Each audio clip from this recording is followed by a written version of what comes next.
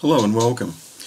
I occasionally run into a problem, or I have run into a problem, where I've got a rotated rectangle such as this one, and I know I created it as I think it was 30 by 60 millimeters, but I've rotated it. It might be part of a more complex diagram. I don't want to lie it flat on any side, but I do want to change the dimensions.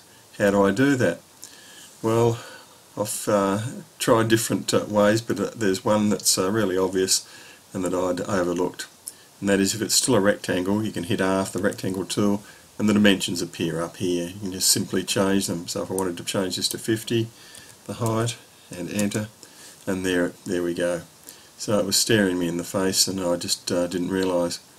Control Z. Of course, if it's not a rectangle, I'll convert it to a path by going path, object to path, and now if I hit R, this is greyed out and I can't do anything about it.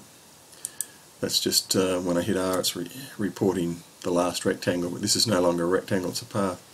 So what I would do then is I'd drag from the ruler, drag a guide, snap it to this corner here, make sure you've got snapping of cusp nodes on, click again, and then drag the centre of rotation to this point here. Now it's not snapping, so I'll hit this icon here to snap rotation centres.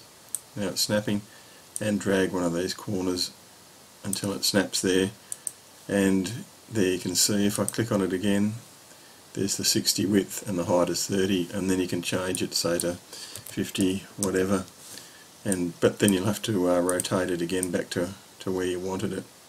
It's snapping. I'll turn off snapping all over the place. So there's one way around it if it's not a rectangle, but if it is a rectangle, you just hit R and change dimensions directly.